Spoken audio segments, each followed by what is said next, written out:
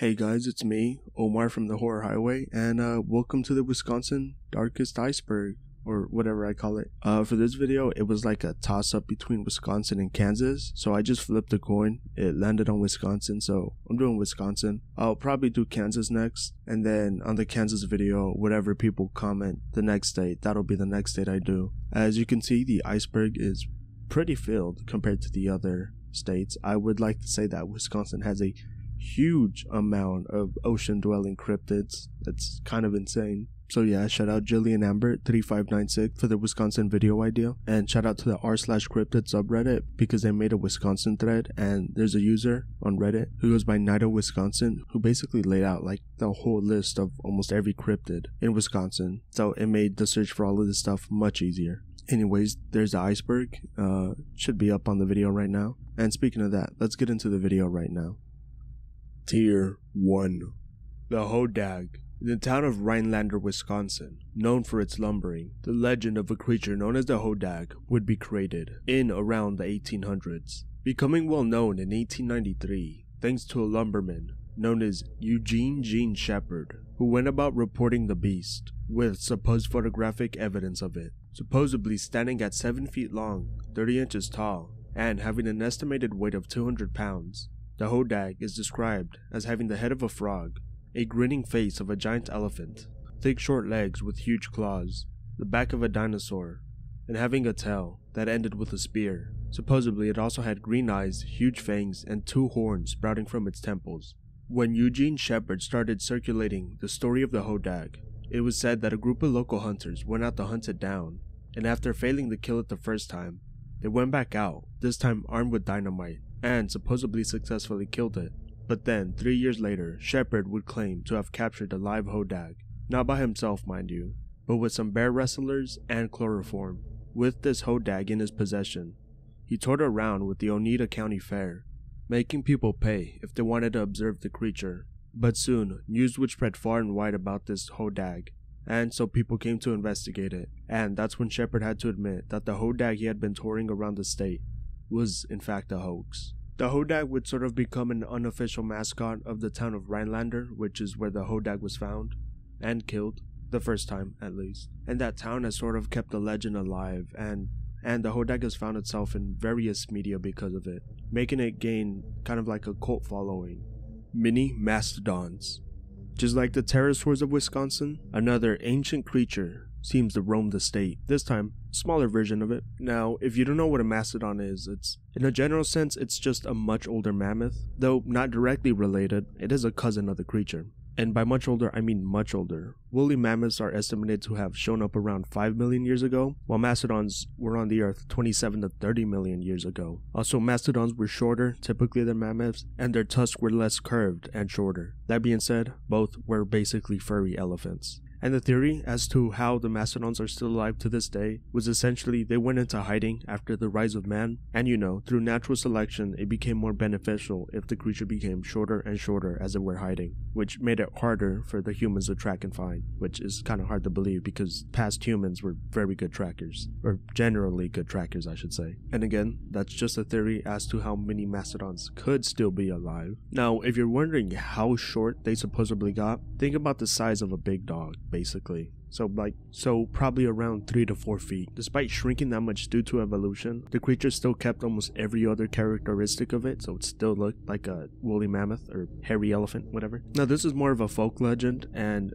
basically the idea was that these creatures were just out in the wild in Wisconsin, typically in the southwest area, and that they were just as common as the raccoon. The folk legend goes that the downfall of this creature started occurring around 1929. Basically, when the Great Depression hit, people were hungry, people needed to eat, and you had people with no money. So the conclusion was that people started hunting these creatures down for food and for money. Though supposedly the hunting made them go near extinct, they didn't go extinct. And it said around 1933, the creature had become fully domesticated within human life. Well, within these Wisconsin people's lives, I should say. And owning one became a status symbol, because obviously it's now a nearly extinct creature. But now another problem arose. These domesticated mini mastodons no longer wanted to breed. Though supposedly some mini mastodons were still out in the wild, as rich people kept them as pets, it became popular and trendy to keep them as pets, so more and more people started to bring them in and domesticate them. And basically the story ends how you think it would, with them becoming extinct due to them no longer breeding, and it's said that the species died off officially in 1944, though supposedly you can still find some out in the wilds of Wisconsin in that southwest region. But again, this whole thing was basically a folk tale, so believe what you want to believe. The man-faced pigs. In the town of Brussels, Wisconsin, between the 1800s and the 1900s, something came to the town of Brussels that frightened everyone. While the dates isn't known, the urban legend behind this whole tale begins like this. A man was cut out of the will from his family in Belgium. Enraged, he blamed the clergymen from Belgium and cursed them, as well as the clergymen in the town of Brussels as well. The curse would backfire. Instead, he would end up being cursed, and later that night, strange poltergeist-like activity began happening around his house, as well as supposedly the sound of a fiddle playing. It was the next morning, when he went out to look at his animals, that he then noticed that the pigs now had demonic human-like faces. Also, to add to the strangeness, the pigs now seemed attracted to the farmer and would follow him everywhere, whether that be going into town or just staying at home. Days would go by, and feeling like he was losing his sanity, he went to a neighbor and told them about the curse and asked if they knew of a way to get rid of him. The neighbor suggested that he just pray to God for forgiveness and make a shrine for him on his land. So the farmer did this, and supposedly after praying, the pigs' faces went back to normal.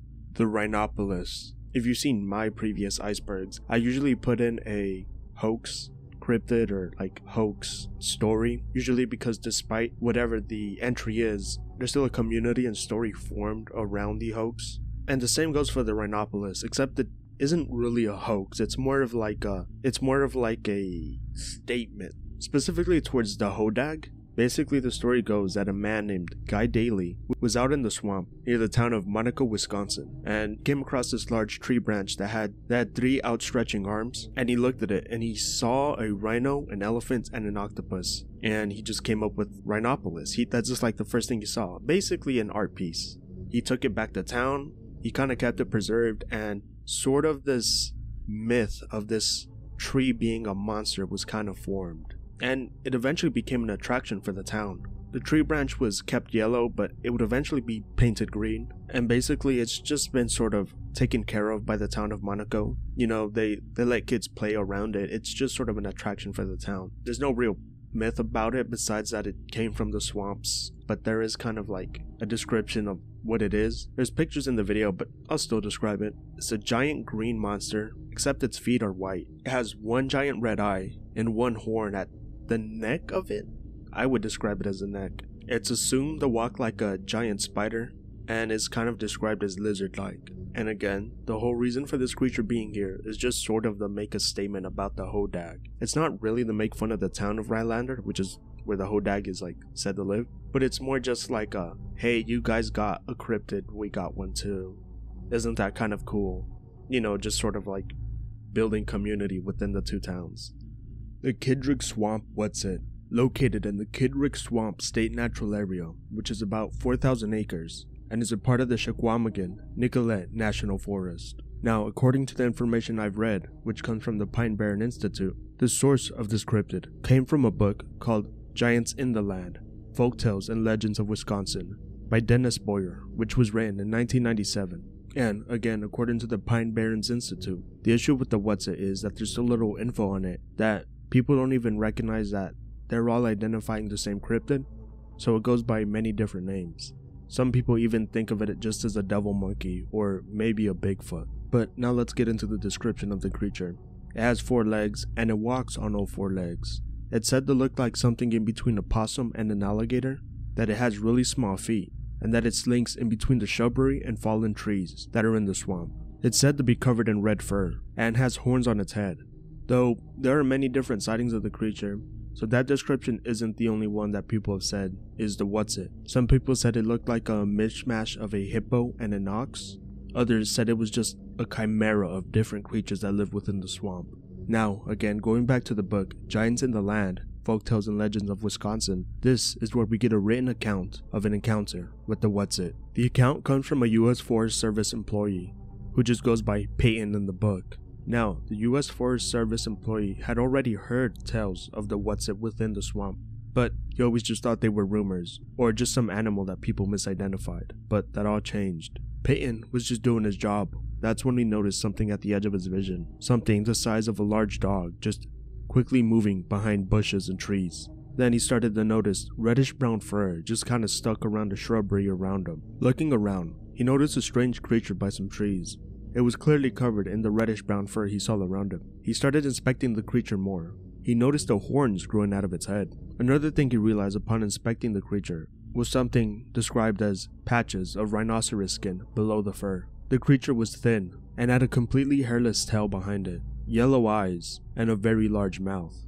Upon fully inspecting the creature, it just turned around and ran away, and the US Forest Service employee hasn't ever seen the creature since. That being said, it's kind of a native legend of the Kidrick swamp, so sightings of it still occur to this day. Phantom kangaroos.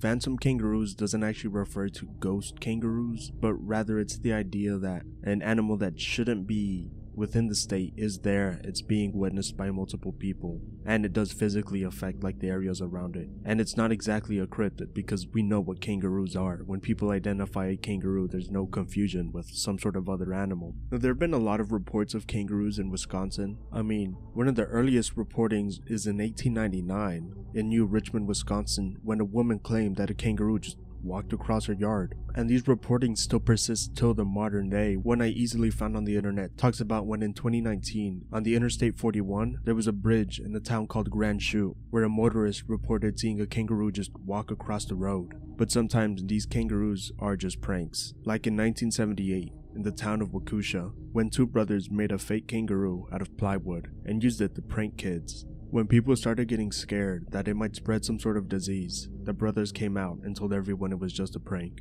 Meanwhile, other times, such as in Dodgeville, Wisconsin 2005, there straight up just was a absolutely real non-phantom kangaroo running around the town. Police and animal control were sent in to capture it, and it was found inside a barn just kind of hiding. And they would eventually send it to a zoo, where it would live until it died in 2008. There was an investigation to try to figure out where this very real non-phantom kangaroo came from, but no explanation was found.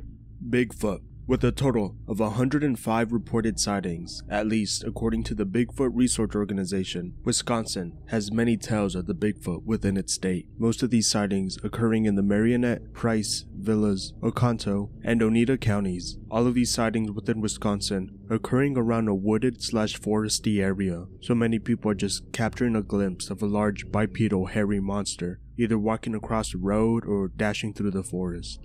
The monster of Lake Pepie. So if you don't know much about Wisconsin, basically the border of Wisconsin and Minnesota is the Mississippi River, and within the Mississippi River there's Lake Pepin. So this monster is really a toss-up between Wisconsin and Minnesota. It could be either or, since it's like on the border. But I just put it here because I read about it here first. The tale of Pepie goes back all the way to the native indigenous people, who claimed that there was some large serpent-like monster within the lake, and those tales still persist even to this day. People are pretty convinced about the existence of Pepie that a man put a $50,000 reward for proof of Pepie's existence. A lot of people have claimed to seen Pepie, and for the most part, the sea monster is described the same way as almost every other sea monster in Wisconsin so far, a giant serpent-like creature. But there are some who say it looks more like the Loch Ness monster than a snake, and although sightings are plentiful of the creature, to this day, evidence of the actual creature remains elusive. Thunderbirds.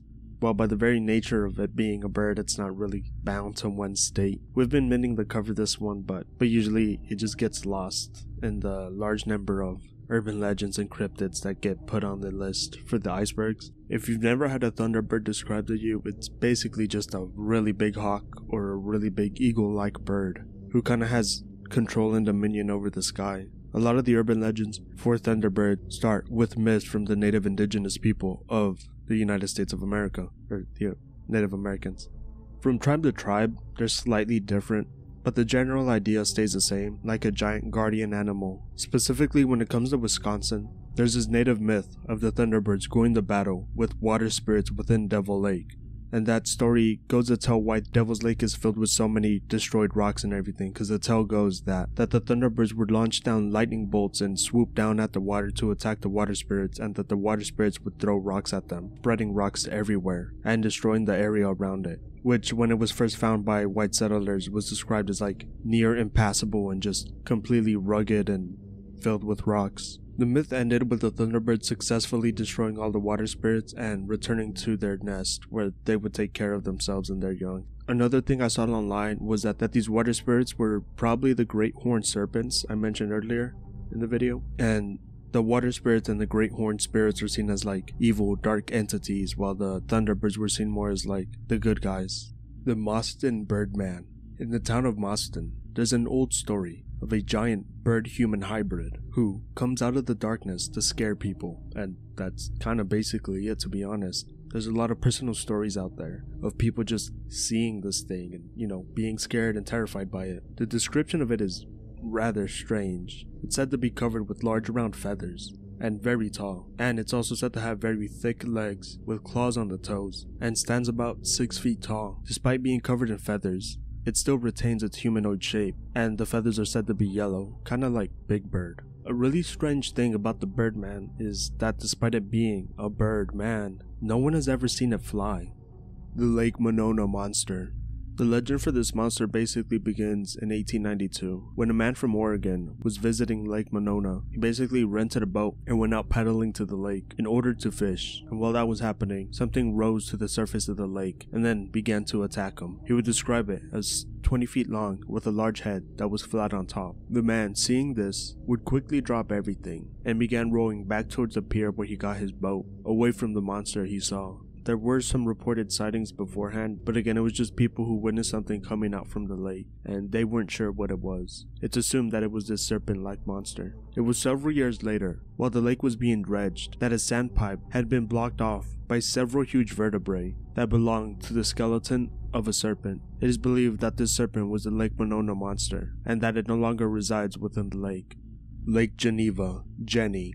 First spotted in 1892 by 3 swimmers. It was in the summer, on July 22nd, that the monster, who would become known as Jenny, would be witnessed by people. Its first encounter was not a friendly one, as it's claimed that it was chasing 3 swimmers down, and the swimmers, absolutely terrified of whatever was following them, made their way back to shore as quickly as possible. And as the 3 swimmers got out of the lake safely, they noticed it was making loud noises and slithering like a snake. They would go on to describe the creature as being a 65-foot long serpent that was scaly green, and the body being 8 to 10 inches in diameter, with having a head that was 3 feet wide. More sightings of the creature would occur, and Jenny would become known for tipping over small boats, but the last reported sighting of the creature was in 1902, and hasn't really been seen since. The Lake Winnebago Monster. Believed to be the monster that the native indigenous people of Wisconsin talked about in their legend of the lake. It is supposed to be a large monster that no one's really been able to describe, but what is known is that it has a humongous appetite, said to eat deer, elk, and even mooses whole,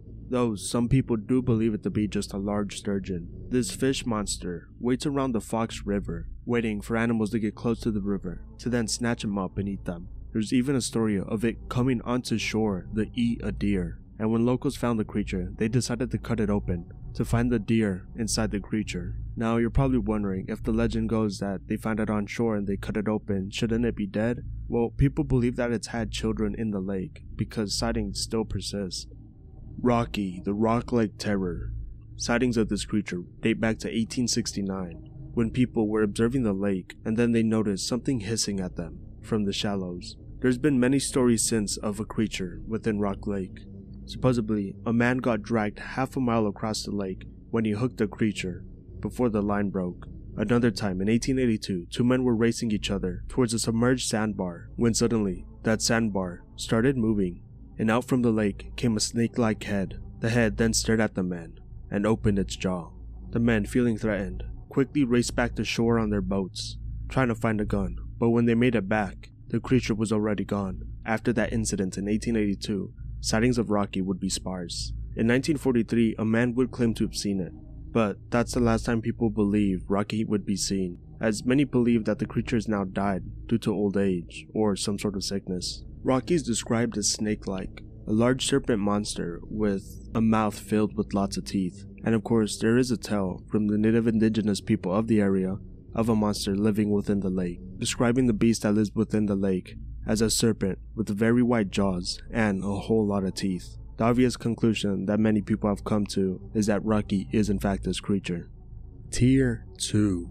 The Whitewater Lake Monster. In 1923, a fisherman's boat would be tipped over. As he entered the lake to fix this, he felt something grab him and begin to drag him down into the lake, something he would describe as tentacles. And that was the only mention of the Whitewater Lake Monster up until 1992, when, on a summer night, 3 friends were walking along a beach at Whitewater Lake, and that's when they noticed something strange. A group of figures dancing and chanting near the beach. At first, it was strange, but not that unusual. But then something really weird began to happen. Supposedly, according to the friends, some sort of creature began to come out of the lake. As the creature approached the group of people who were chanting and dancing, the 3 friends noticed that they were all robed in black.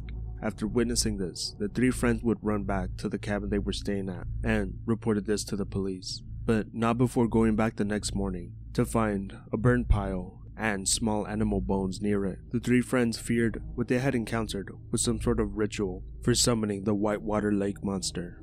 The Lake Michigan Monster. Yeah, I know this is Wisconsin. Yeah, and already did Lake Pepin, which is like half Minnesota, half Wisconsin. But Lake Michigan is also in Wisconsin, so yeah. Sightings of a mysterious monster within Lake Michigan goes back all the way to the native indigenous people of Wisconsin. There, it was described as something known as the Great Horned Serpent, though a lot of the native indigenous people that were near lakes had their own version of the Great Horned Serpent. It's just that the one in Lake Michigan was considered like greater because Lake Michigan's much deeper, bigger. You know, it is one of the Great Lakes. Though the creature in Lake Michigan hasn't always been described as a snake serpent. For instance, on August 3rd, 1867, the Daily Ohio Statesman would tell the story of a man from Milwaukee, Wisconsin, who described encountering a well within the lake. About a little over 2 weeks later, the Chicago Tribune would write its own article about a strange part fish, part serpent-like creature within Lake Michigan, being described as bluish-black in color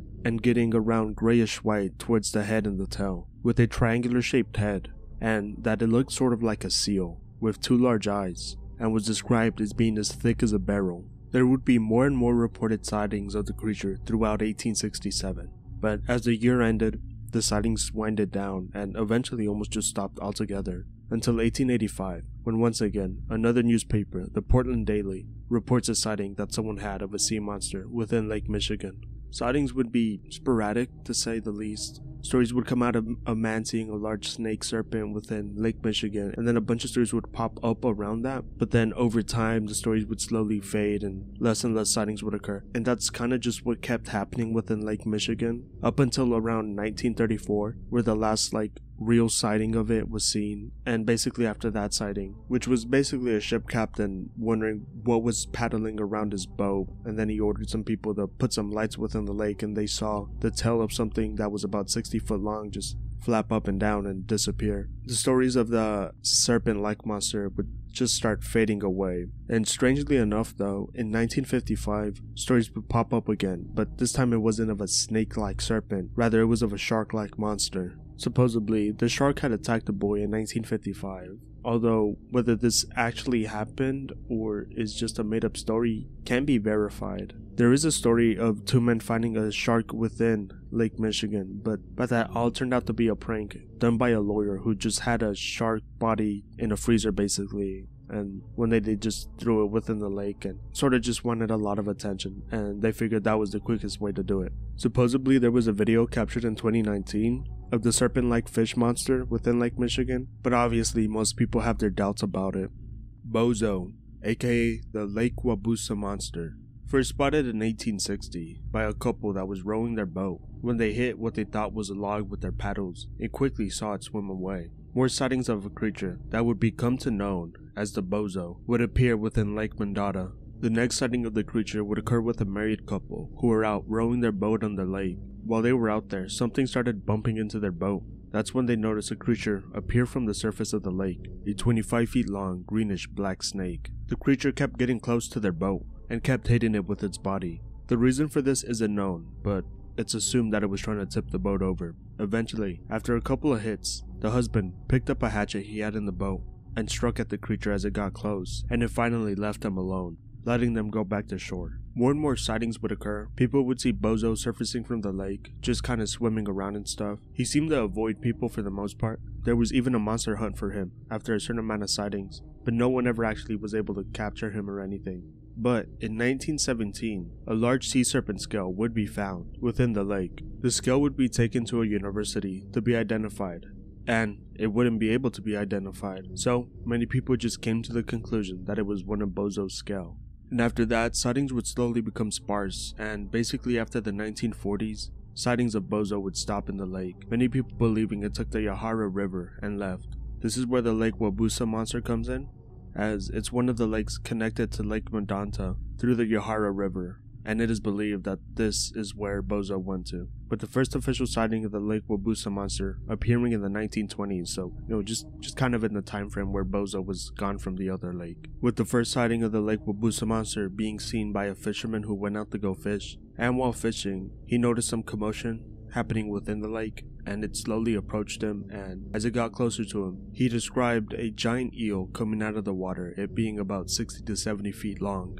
It also had dark green skin, but it was only above the lake for a couple of minutes before it just went back down under. The next sighting was by a couple who were just out swimming in the lake. They were swimming by the shore next to their cabin when they noticed a large snake head coming out of the water and slowly getting closer toward them. They panicked and they ran back on shore and then quickly into their cabin. And from out the window, they could see this snake-like creature just above the surface of the water, just waiting, and then it eventually just went back underwater. And that would basically be like the last official sighting of the Lake Wabusa monster. Most people assume it's left both lakes by this point because there have been sightings of the creature in a very long time. Red Cedar Lake Monster / Lake Ripley Monster. Now, while these are two different lakes, it is commonly believed that there's an underground water tunnel that connects the two lakes. So, the theory goes that the two monsters sighted within these two lakes are actually the same monster. And they're both described the same, as they're both described as having serpentine bodies. The monster seen at the Red Cedar Lake was seen by a bunch of Germans, and all they saw do was laze around the river and eventually come to shore and just sort of sunbathe. There was a farmer who claimed the large sea serpent took 5 of his sheep. The sighting for this monster occurred on June 9th, 1892.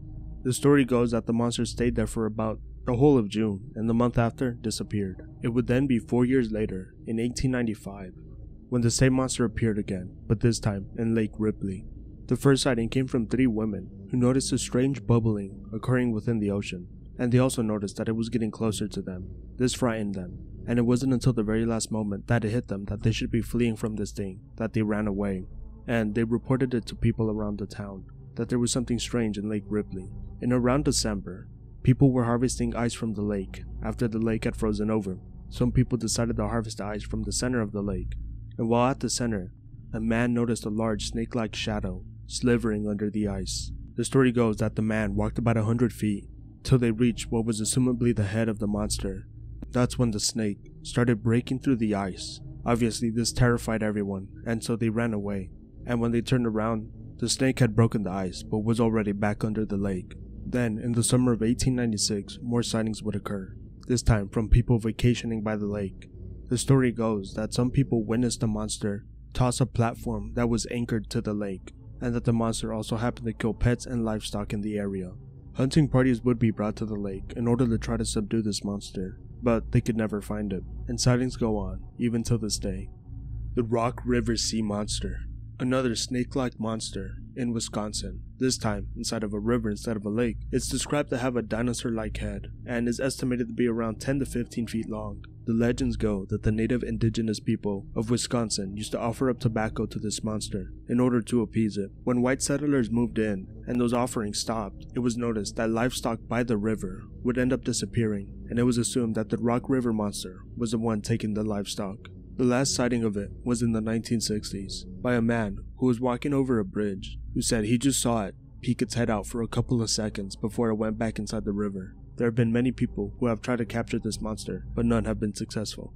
The Steinthal Beast. Within the Manawak County of Wisconsin, during the 1960s, teenagers were just out having fun exploring. They would find an abandoned house that was said to be haunted, an old rundown farmhouse. While exploring the farmhouse, something happened. They would run into a 7-foot tall, hairy white monster. This tall, white, hairy creature had one distinctive feature: 2 green glowing eyes. The story goes that these teenagers quickly ran to their car because the swamp is very far away from the closest town, and started driving all the way back to their house. But as they were driving back, so stricken by fear, they would unfortunately be struck by a drunken driver. Now, if the tale of the steinthal monster is real, is not known, but that accident did occur, and the creature has now become tied to that story. But that isn't the only story about the steinthal monster, and they all go similarly, with teenagers going to the farmhouse known as the Schweitzer farm and seeing the creature, though it wasn't always described exactly the same way.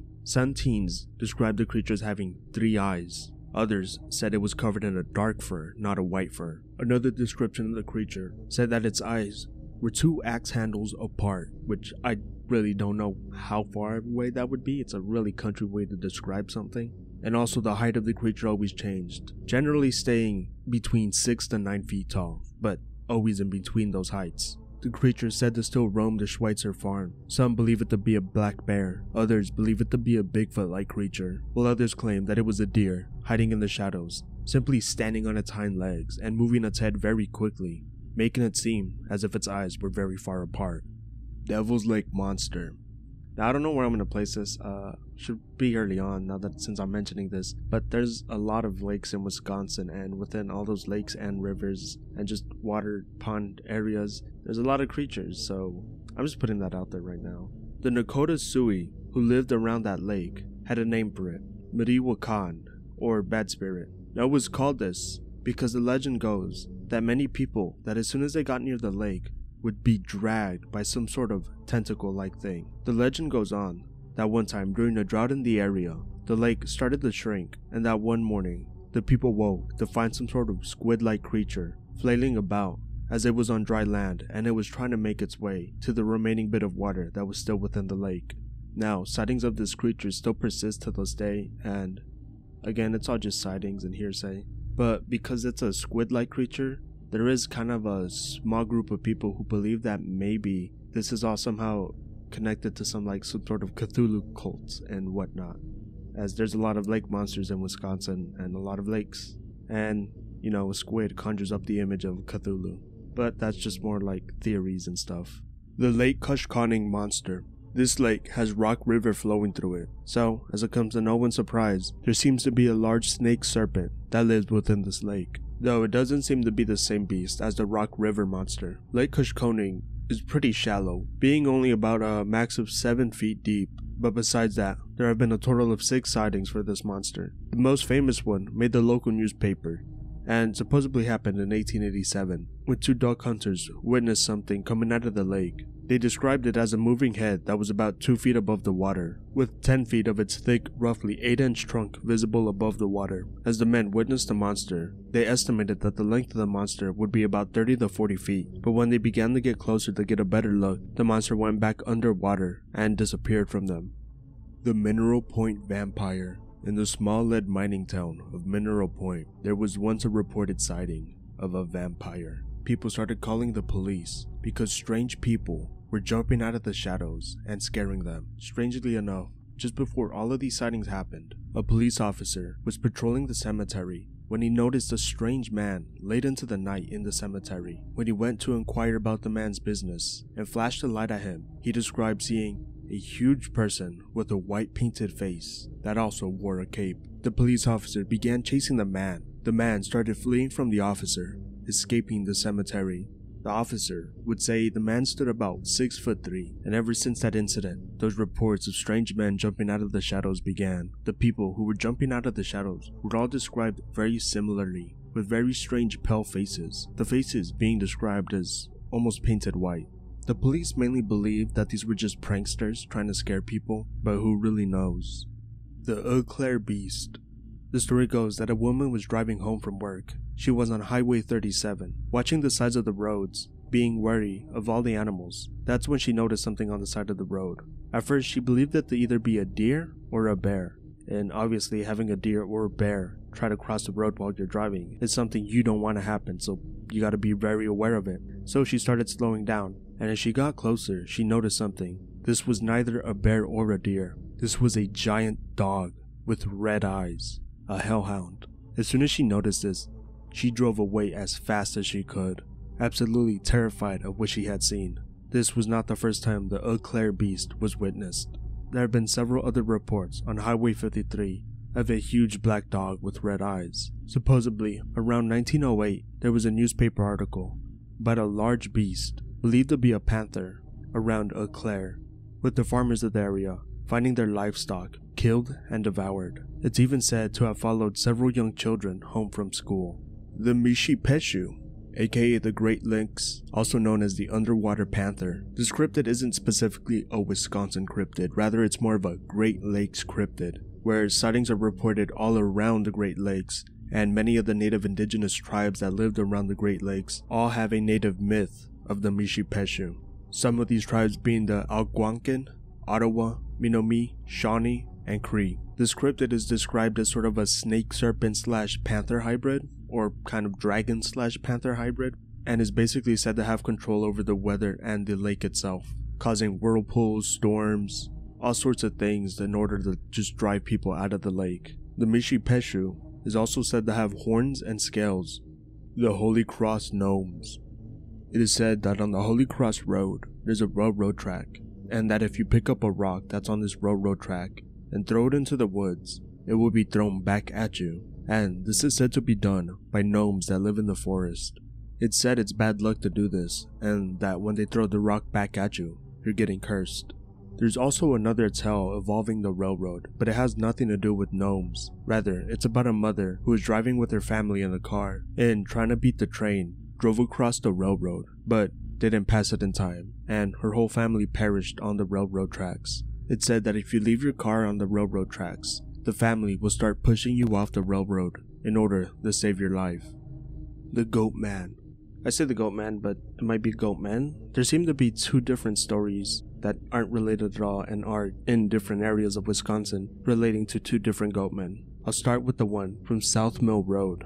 It's basically a dirt road that leads to a dead end. It's said, somewhere in the woods, near this road, is an abandoned house where the Goatman, who was once a man, used to live. He was a violent alcoholic who supposedly beat his wife to death. On the same night he did that, he went out to beat the goats he owned. But, while doing this, Wynn managed to impale him with his horns and killed him. Being such an evil man and too angry to die, it said he came back as half goat, half man, and that he haunts the woods just out of Kewaskum. There's a story of a hunter who in 2003 was out hunting deer, and while waiting in a tree, he began smelling something that smelled awful. When looking around, he noticed it, a half man, half goat, tan and gray in color. He described it as having the body of a goat with a human head and arms, and a long white beard. Supposedly, it was swearing and talking about there being a trespasser. The story goes that the hunter stayed in his tree till he saw the Goatman walk away, and as soon as he saw that, he quickly exited the woods. The other Goatman is from Hog's Back Road, and this one, instead of having the body of a goat while the head of a man, actually has the upper body of a man and the lower half of a goat, as well as horns and sharp fangs, and a long beard. It's said that if you drive on Hog's Back Road late at night, he might jump out in front of your car and cause you to crash. The sightings of this Goatman go back to the 1870s. A newlywed couple was traveling along this road when their wagon broke down during the night. The man told his wife to stay as he went out looking for help. During the night, out of nowhere, a creature appeared in front of her, covered in red hair and with a horned head and a goat muzzle. She was terrified and stayed in the wagon, and soon the creature disappeared. When the sun arose, she went out and saw the creature's footprints, which she followed, and which ultimately led her to the remains of her husband. The Beast of Bray Road. On a usually empty road just outside of Elkhorn, Wisconsin, supposedly exists a dogman-like creature, first being sighted in around 1936. This creature would become known as the Beast of Bray Road. The dogman is described to be about 6 feet tall with gray and brown fur, resembling a wolf with yellow eyes and pointed ears. Being a dogman means it's bipedal, or standing on 2 feet, with a humanoid body. Just the face is like that of a dog. That being said, the creature does still run on all fours from time to time. Obviously, it being described as a dogman-like creature, some people think it might be a werewolf, while others just think it's Bigfoot, just a different variant of the regular Bigfoot. While there have been no reports of an attack by this creature, it is said to be aggressive, as any time it's been seen by someone or a car drives by, the Beast of Bray Road gives chase and tries to scare the person off. Around 1980 and 1990, the reportings of the Beast of Bray Road spiked, causing reporter Linda Godfrey from the Walworth County Week to look into the stories of the beast, and would soon believe that many of these accounts were in fact true, and would write a book called The Beast of Bray Road, Tailing Wisconsin's Werewolf. And with the release of that book, the legend of the creature would spread more than ever. The Wisconsin Man Bat. On September 26, 2006, at around 9:30 p.m., a father and his 25-year-old son were driving over an area on Briggs Road. As it was late in the night, their headlights were on, and driving in a hilly area. While cresting one of those hills, they would notice something in the headlights of their car. It was a flying object. This flying thing was aiming for the car and was going to crash into it, but the son who was driving the car managed to turn at the last second, dodging the creature that was flying headfirst towards them. They looked back and saw that the thing was a creature, and that it already had changed the direction it was going, now flying straight up, while screeching extremely loudly. Soon after this, both the father and the son suddenly got sick, exited the car, and began vomiting. After both men had vomited everything in their stomach up, they went home, hoping to feel better the next day. But the sickness would stay with them for an entire week, with no medicines helping with the symptoms. After the sickness finally went away, both the father and son got together and tried to recollect what had happened that night. Both would then write a description of what they saw. A 6 to 7 foot tall man with leathery bat-like wings that spanned 10 to 12 feet wide. They also believed the creature to either be gray or brown. This thing would end up being described as a man bat, and this was actually not the first time the man bat had been witnessed in this area. There was another sighting in 1997 by a man who was working in the area who would describe a flying humanoid that seemed similar to the description of the man bat, though there were some differences, like it being described as more reptilian and greenish brown instead of gray brown. It should be said that the father and son who were driving didn't get a real good look at the creature, as they were driving and it was diving straight into them, but the workerman who saw the flying lizard creature had witnessed it over them, just staying there, observing them for a couple of minutes before flying off. Strangely enough, in around the same area as the lizard sighting, in the same year of 1997, another father and son were looking for their dog when they claimed to have found the lizard man. Both the father and son, absolutely terrified of what they were witnessing, slowly backed away and ran away from the creature once they felt it was safe to run away from it. Tier 3. The 1975 Mellen UFO sightings.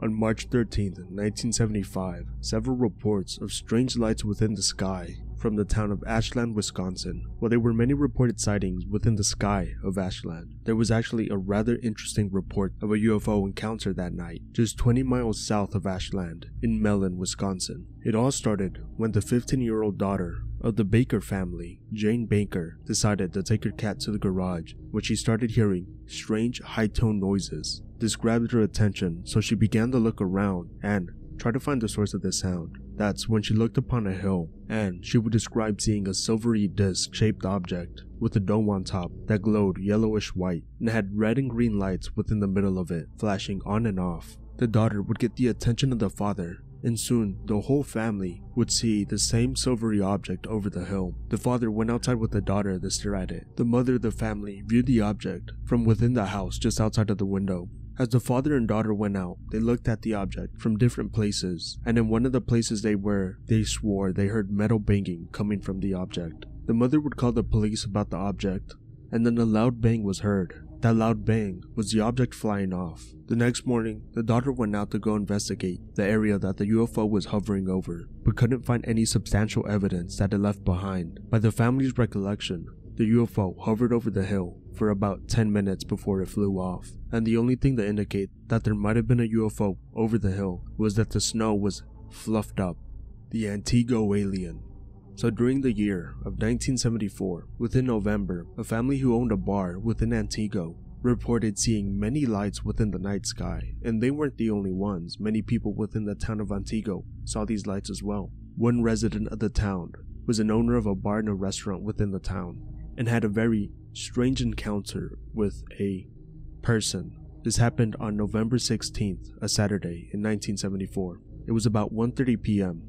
when a strange man entered her bar and restaurant. Standing at only 4'5", he began walking to her, but his walk was described as more of a bouncing gait. It seemed as if he were struggling to walk. He quickly got up in Mrs. H's face and asked her in very quick English and in a full smile showing his teeth, "You saw a bright light on Friday night." Confused, she said she actually saw it on Saturday, and then the man just repeated himself 4 times. She was really weirded out because he was extremely assertive, but also really small. His eyeline was no higher than the top of the bar, and he wore dark glasses to hide his face. She described him as having a dark complexion and shiny black hair. The man would repeat that it was just a meteor, but she wasn't really paying attention to what he was saying, more to what he looked like. And at one point, she caught the name of a town that was far away, Medford, and he just kept repeating the name of the town over and over again, but she wasn't really following along.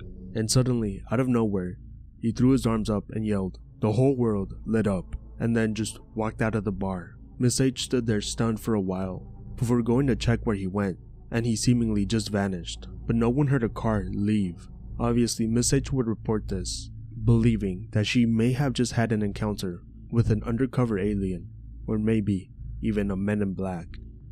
Dundee UFOs. Within the town of Dundee, in around the 40s, some strange lights started appearing. Now, it weren't documented too well, but what is documented well within the 40s in the town of Dundee was a crop circle appearing in 1947, and then nearly 20 years later, there would be multiple people witnessing a strange circular object flying over the sky, scaring cows. During this time, there was 2 men within the town, Bill Benson and UFO Bob Cohen, and they had noticed all this strange phenomena within the town, and they decided to create an event for the people within the town and call it the UFO Days, which was basically where people would come together and talk about the strange UFO experiences within the town.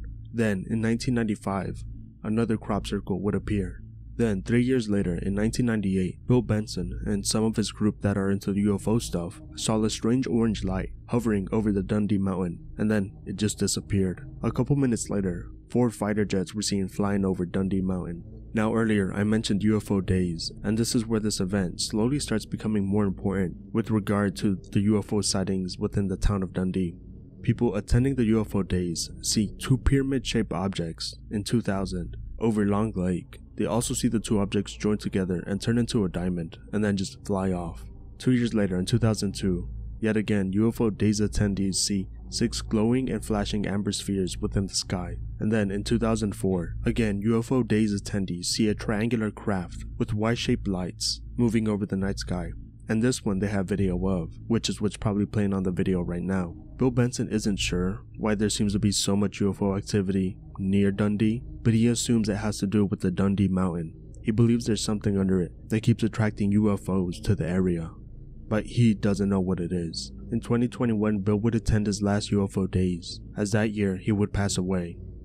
1952 Sturgeon Bay UFO sighting. On May 21st, 1952, many across Door County, Wisconsin would see something over Sturgeon Bay, a flying saucer, described as metallic and glowing bright red from the bottom. It was noted heading in a northeast direction and was in the area for about 50 minutes before people lost sight of it, with the writer from the Green Bay Press Gazette, Coral Lorenz, estimating it to be about 780 feet in diameter and held an altitude of about 40 miles. Funnily enough, a company would claim that this was actually one of their balloons. The General Mills Company claimed that it was one of their balloons that they were developing for upper atmosphere research, but when pressed on why the bottom was glowing red, they didn't have a response to that. And also the fact that the balloon was absolutely not 480 feet in diameter. Strangely enough, General Mills didn't deny the claims of people seeing something, they just took the credit and said it was their balloon. And for those wondering, yes, it is the same General Mills that makes the cereal. For some reason, it had an aeronautical division. One of the reasons for that division to exist was because the company didn't like the way the Air Force was handling UFO reports. So they set it out on themselves to find out what was actually in the air, which kind of incidentally proved that there were UFOs in the area. Because why else would they send out a balloon there? Either way, one thing remains consistent. The people who witnessed the Sturgeon Bay UFO do not believe it to be a balloon at all, and truly have no idea what they saw over Sturgeon Bay. The William Balzac Encounter. On December 2nd, 1974, a farmer, William Bozak, was driving home and he saw something strange on the left side of the road. It was about 10:30 p.m., so it was pretty dark, so he got pretty close to try to look up what it was. He had to slow down because it was a foggy night. When he got close, he noted what it looked like. It seemed to be something made out of curved glass, and he saw something inside. He saw a figure with its arms raised above its head. From his perspective, the curved glass-shaped object was about 8 to 10 feet in height, and saw that the person within the object was bullet-shaped at the top, so kinda like a cone head. As soon as he took all of this in, and since he basically almost stopped to look at it, he freaked out and stepped on the accelerator, terrified by what he was seeing. And as soon as he did that, the inside of his car went completely dark, and all he could hear was what sounded like branches hitting his car. With this, Bozak got a better look of the person within the ship, described it as having hair sticking out of the side of its head, with ears that were protruding out about 3 inches and were shaped like a calf's ear, and seemed to be wearing a tannish brown in color, skin-tight diver suit. The person seemed to have its arms above its head, pointing straight up, and he also noticed that there was hair on the upper part of the body, but it had no beard. He couldn't see what it looked like from the waist down, because he had no visibility of it, and the object that it was in was reflecting all the light from Mr. Bozak's car. After that, the object disappeared. Mr. Bozak would return the next morning to where he saw the UFO, but would find no evidence of anything, and kept the encounter to himself for about a month, until he was no longer scared, and then told his wife and his son. Eagle River UFO. On April 18th, 1961, Joe Simonton was in his house, getting ready to have breakfast. It was around 11 a.m. That's when he heard something strange, something he described like a jet driving backwards on wet pavement. He went outside to look at what it was and saw a flying saucer, describing it as brighter than chrome, 12 feet in height and 30 feet in diameter. He noticed that there were exhaust pipes on one edge of the UFO that were about 6 or 7 inches in diameter. The UFO would land, and it would open up, revealing inside 3 occupants, 3 dark-skinned aliens. They stood at about 5 feet tall, and he estimated they were weighing about 125 pounds. Something else he gathered is he assumed they seemed to be 25 to 30, and wore these dark blue/black knit uniforms with turtleneck tops, and had helmet-like caps. He noticed that they were completely clean-shaven, and weirdly enough described them as Italian-looking. I guess Italians aren't humans. They actually come from space or something. The 3 visitors stood out with a thermos-like jug that shone as bright as the ship, and although they did not speak, Simonton felt like they were asking for water, and he just obliged them. He went back inside his house, filled the jug with water, and then came back to the craft and handed it off to them. He described the thermos-like object as being heavier than aluminum but lighter than steel. As all 3 of the visitors were back inside their ship, Simonton had to enter their ship to give them water, noticing how strange of an interior the UFO had, describing it as a dull black with 3 extremely beautiful instrument panels. He noticed something strange while he was inside.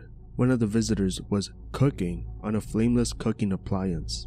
After giving them back the water, one of the visitors, who seemed to be the leader, gave him what was being cooked, which was pancakes, or what he assumes alien pancakes might be, that were roughly 3 inches in diameter and had all these porous holes in them. Simonton would take a bite out of one of the pancakes and described it as tasting like cardboard. He kept the other 2. This is when the leader hooked something up to a suit, the hatch closed, and the UFO took off. Obviously, Simonton was off the ship at this point. And that was the encounter. Simonton would send the pancakes to be analyzed, after he had told some UFO investigators about the encounter he had. While initially sent the nightcap and them refusing to actually look at the pancakes, someone else would. The Air Force dispatched a UFO investigator, J. Allen Hynek, and he got a hold of one of the pancakes and sent it to the Northwestern University Committee and the Air Force Technical Intelligence Center, where they analyzed the pancake and saw that it was made of flour, sugar, and grease. But it said that when it was analyzed, the wheat within the pancakes was of an unknown type. And as for Simonton, the whole experience left him jaded with the UFO groups and the like, as he expected to be believed and he had evidence, and he had said himself he wasn't trying to make money off the whole situation. And well, everyone still didn't believe him and kind of called him crazy. He would basically say that, like, you know, if a UFO came down again, I'm gonna steal the UFO and this time I'm gonna make money off of it. But no such thing happened. Supposedly Simonton did have more visits, but he was left so jaded by that first experience he just never told anyone, at least until 1970 when he told another UFO enthusiast. The Elmwood UFO encounter. On April 22nd, 1976, a police officer, George Wheeler, would encounter a UFO, though this wasn't his first time, as he encountered one in 1975, and he wasn't the only one to actually have witnessed a UFO, as during 1976 the town of Elmwood itself had a rash of UFO sightings. Anyways, back to George Wheeler's encounter. He was driving over Tuttle Hill when he noticed that a quarry seemed to be on fire, and so he drove over to investigate what it was. When he finally got there, he noticed something, a saucer-shaped object, and he also noticed people within the object moving. He freaked out and said, "My God, it's one of those UFOs again." He radioed this back to the station, and then his radio cut off. It wouldn't be until later when a farmer found Wheeler passed out, sitting in his car on top of the hill. He was confused, and his car's electrical system was dead. Last thing Wheeler remembered was the UFO hitting him with a light. While he doesn't remember what happened after he got flashed by the blue light, he recalls a good 45 seconds before that, describing how the object almost started lifting up as soon as he pulled up, and how the top of the object glowed orange while the bottom was silvery. He also said it was difficult to look at, and described it as like looking into the sun. The police officer wouldn't be the only one to witness a strange light in the night sky, as there were several other people who saw a strange flying object at around 11 o'clock. Strangely enough though, a farmer that lived near the quarry doesn't remember there being anything in the night sky at around 11. After the encounter, the police officer, Wheeler, felt bad, and after a day of feeling really bad, his wife took him to the hospital at the behest of the police chief, and he would remain there for 3 days. Still in pain, the doctors couldn't figure out what was wrong with him, and so they sent him home. He would suffer from headaches and nightmares, and went to his personal doctor asking for help, and the doctor rehospitalized him, but they couldn't find anything wrong with him.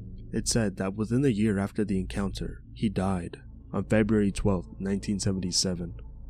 The Weyauwega UFO.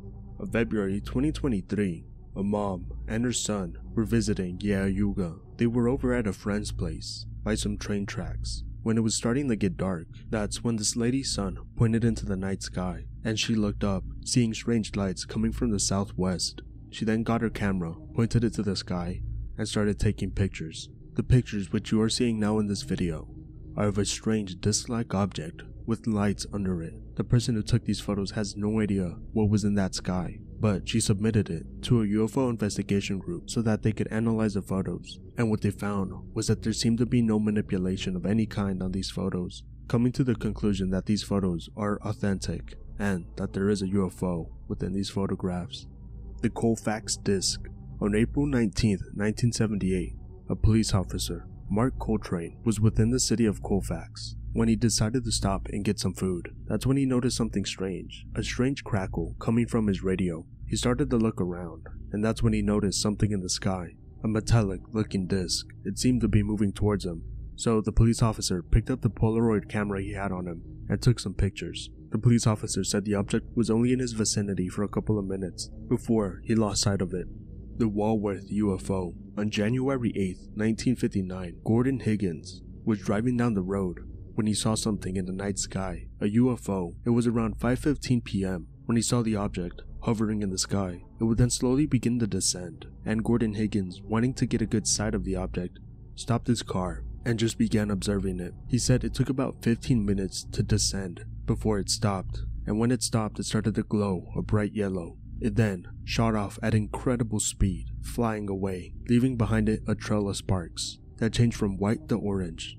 Just the general UFO stats for Wisconsin, as always. That list by satelliteinternet.com that ranks the states by most UFO sightings ranks Wisconsin as the 23rd for number of sightings per person, with 41 out of every 100,000 people at least having seen a UFO within the state, and the state having 2,455 UFO reports in the National UFO Reporting Center database.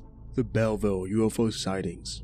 Within Belleville, Wisconsin, in 1987, during the nighttime, many people within the town saw something strange, a UFO in the night sky. This seemed to mark a celebration for the town, as the following year they held a festival celebrating the viewing of the UFO. But while for some people this was just a fun celebration, for others it was a night they realized that UFOs had been in their town for a long time. One woman, Sherry Wild, would realize on that day that she had been in contact with aliens for quite a while, according to her, since she was about 8 years old, and had been brought on board into their UFOs multiple times, and she herself believes to be part of a hybrid program between gray aliens and humans. Sherry Wild believes that UFO sighting in 1987 was part of those that regularly visited her, and that they just happened to be caught that day. Tier 4. Ghost Elephants. Now this story has a lot of background information, so I'm just gonna condense it. But basically, the town of Barbu was kind of recognized as the Ringling Circus headquarters, and one thing circuses used to do, and some still do now, is obviously keep elephants and use them for entertainment, And for the most part, everyone knows that the way they did this was by abusing the creatures, kind of forcing them, beating them till they learn how to do the tricks and everything. Now, we skip forward a lot of time to the 1930s. We're back in the town of Barbu. This time not really anywhere near the headquarters of the Ringling Brothers Circus, just a little bit away, and this family moves into this house, which was recently built. Now, things start out fine for the family, but slowly over time, strange things start happening. The house is creaking a lot, even though it was recently built. Sometimes there's just a lot of noise coming from somewhere. The noise is happening a lot, and the family's starting to recognize it as very loud thumps. And usually it's always happening late into the night. It's eventually getting so loud that neighbors are starting to complain about the noise. And that's when people start recognizing it's coming from an old barn at the back of the house. And it was first recognized because a neighbor of the family asked them if they had a horse, and the family said no, and then they're like, what's making that noise in the barn? It would be described as if a sledgehammer was hitting wood. Now, this didn't happen every night, it just kind of happened every once in a while, and one of the nights it happened, the family called the police. They were like, someone's breaking into the barn, someone's making all this noise, can you please come down and arrest this person who's being a menace? Now, originally, the family thought that it was the town trying to run the family out of the town. The police come, they don't find anyone, and they basically just tell the family, like, you're either gonna have to live with this or move out of the house, and the family decides to move out. But before that, the night that all of that's going down, after the police find nothing, they're like, well, we found nothing, we gotta go, there's other emergencies. Now they go looking for their vehicle they came in, and it's just missing, it's just completely gone, and they couldn't find it. Now, I should add, slightly before the missing car, some poltergeist-like activity was happening in the house, things were being thrown around. So the cops knew something was up and they couldn't find anyone, and they were kind of like, something paranormal, we're not going to find anything here. That's kind of why they decided to go. The cops eventually do find their car, which was a Buick, and it's a block away up a hill. And based on the tire tracks, it seemed to have been dragged by something. And they also note that the tires were still locked in the park position. But other than that, the car seemed to be fine. Anyways, eventually the family moves out, and later on, we learn something about the barn. Specifically, we go back to the Ringling Brothers and how the town of Barbo was basically the headquarters of the Ringling Brothers. Within that town, there used to be a structure. Within that structure, they trained the elephants. Again, the elephants did not live a very good life as circus animals, but eventually that structure was deconstructed, and the Ringling Brothers moved somewhere else to train animals and stuff like that. Well, that wood was resold, and apparently that would become the barn where all these noises came from. So it was then theorized that these were elephants that were haunting the barn. For some reason, they were attached to the wood instead of the area that they were trained in or whatever, but that just kind of became the general story of everything that was happening in this town to this family. Though there is something to dampen the possibility that this story might be true, is the fact that as soon as the family moved out, no more activity was reported. Eventually, newspapers would come out with this story, and a lot of people would come hoping to catch a glimpse of the ghost elephant or maybe hear the ghost elephant, and you generally did not see that happening. So it's gone down more as an urban legend and less of a haunting / paranormal activity happening here. Phantom chickens. This one's really strange, and I don't know, but it's basically what it sounds like. Within the town of Hodag, there's a road, Chicken Alley, and it said that at night if you drive down it, there's a chance of little ghost chickens walking in front of you. Supposedly as soon as you get close to them, they just literally vanish into the air. Other times people say they run into the creatures, they step out because they feel bad, and check the damage that their car has. Well, they get out of their car and there's no damage anywhere, and there's no dead chickens around. Just a really weird thing. I wanted to make a "why was the chicken crossing the road" joke, but I couldn't come up with a punchline. Whitewater, Wisconsin. So to start off, Whitewater has a lot of haunted places and ghosts around, so I'm just gonna group them all together under Whitewater. Throughout Whitewater's history, there are people who have claimed to be like spiritualist type people. You had a guy who immigrated from New York named Morris Pratt, who basically just decided he would dedicate his life to spiritualism. You had a woman named Mary Haynes Chinawith who one day just got on her knees, started speaking in tongues, and heard something tell her she could heal people. She didn't really believe she was a spiritualist, but more just someone sent down by God to heal people. But still, it's kind of like leaning towards the spiritualist side and far less in the Christian side of religion. The two would meet and basically build a large institution based on spiritualism, and since a lot of people at that time were interested in it, a lot of people went, and Pratt and Mary both got rich. But basically, like everyone else in the US, as soon as the Great Depression hit, they lost their business and lost a lot of money. Obviously, this big spiritualist presence within Whitewater led to a lot of people believing there were witches congregating in the town and that they had this sect, so much so that Whitewater gained the name the Second Salem. And there's a couple beliefs tied to this witches are staying in Whitewater. First is about the water tower in Starren Park, which is said to be a place where many witches' rituals happen and is important to the witches. Secondly is the Forbidden Book, which is a book locked away in the Anderson local library that is said to drive anyone crazy who's read it, and supposedly has led 4 people to deciding not to live anymore. I'll put it like that, so the rumor goes. There's sort of this Bermuda Triangle type thing known as the Witches Triangle within Whitewater, and it's basically saying that within this area of the town, every house, every building is haunted. And lastly, for the witches, it is said that Mary Worth's grave is supposed to be haunted by an axe-murdering witch, who you could see on Halloween nights. Some other paranormal related things, not witch related, that are within the town are the Hamilton House Bed and Breakfast, which is said to be haunted by the family that lived within it during the 1800s. And I already mentioned the Whitewater Lake Monster, so, you know. Hunchyville. Now, this is an urban legend about a town named Hunchyville. The story begins with an exploitive and abusive circus owner who was mean to some little people he hired, and one day they decided to get together, kill the owner, and run off into the woods. Supposedly, the little people killed the owner by cutting off his arms and legs. They soon would make a little town. It would become known as Hunchyville, and they would run those out who came to gawk at them or try to live within the town. It's said that if they caught you, they would then mutilate you, making you as short as them, and then forcing you to live within their small town. Supposedly though, one day an albino kid stumbled upon the town, and treating the small people as equals, they decided to leave him alone and just let him live within the town as he was. Supposedly, he would grow big and tall, and be known as the defender of the town.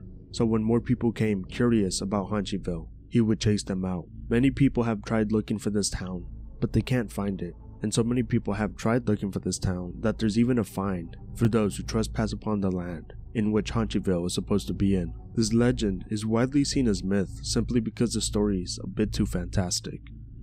The Witherell House. Built in 1853, the house is said to be cursed with death. The legend of the house goes that a family lived within the house, a mother, a father, and a daughter, and that the daughter suffered from some sort of mental illness. And one day, for no reason whatsoever, the father would kill the mother and the daughter, and then hang himself. And for the longest, many people believed that this was a real story, and that it was these deaths that would cause the house to become haunted. People say you could hear screaming coming from within the house, and that you could see the shadows of people within the windows of the house. But the truth is that that story is simply just a story, and that there's actually no real evidence to show that a family died within the house. That being said, the state the house is in, and the fact that there's a fence to guard people from getting within, has kept the haunted house narrative alive. And even then, many people do believe that they've witnessed paranormal activity coming from within the house.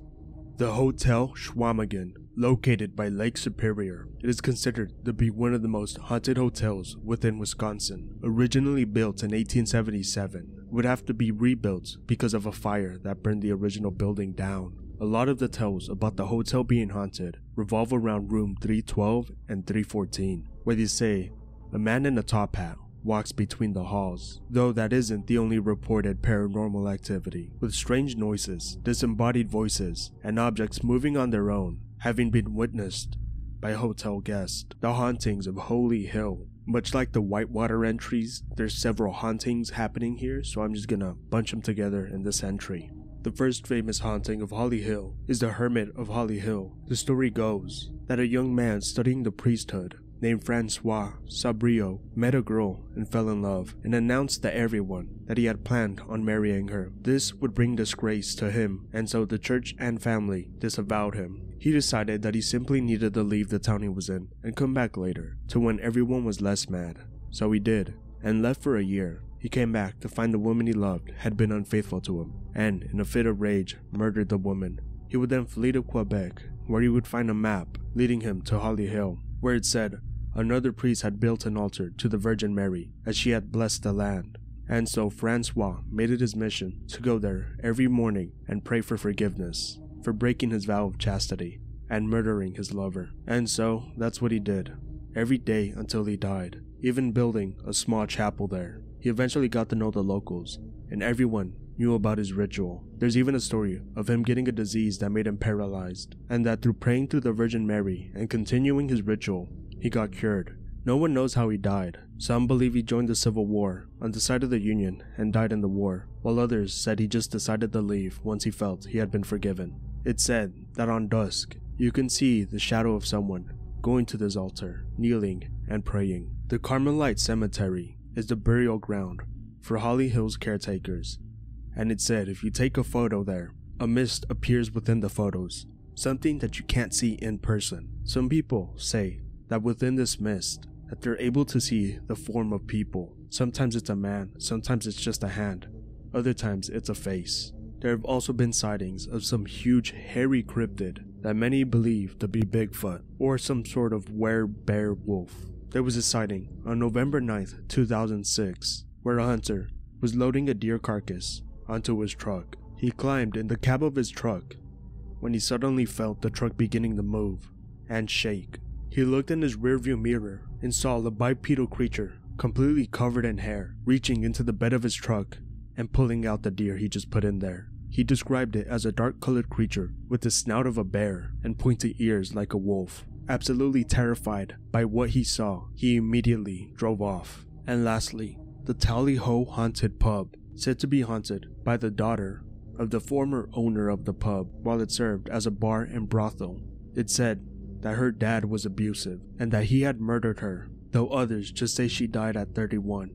The story goes that she was buried beneath the building under a pile of rocks, and that on occasion you might see her appear in a white dress. Poltergeist-like activity has been reported within the pub, with things moving on their own, voices coming from the dark, the sound of footsteps coming from the basement.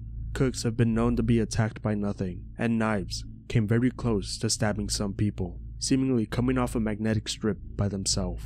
St. Killian's Catholic Cemetery, said to be haunted by many things, one of which is the ghost of a priest who's seen wandering between the gravestones. Another is a ghost said to ring a phantom bell from where the church once stood before it was burned down. Some people also claim they hear footsteps and voices of many different types of people, as well as, strangely enough, chains rattling. As mentioned earlier, there was once a church there, but it was burned down, and it said that it was burned down by the fire department of the town. The reason for this was because there was many eyewitness reports of strange rituals happening after the church was abandoned. People claiming to see satanic rituals, black masses, and animal sacrifices happening within the basement of the church. And to stop evil from coming through the church, the town decided to burn it down, or so the legend says.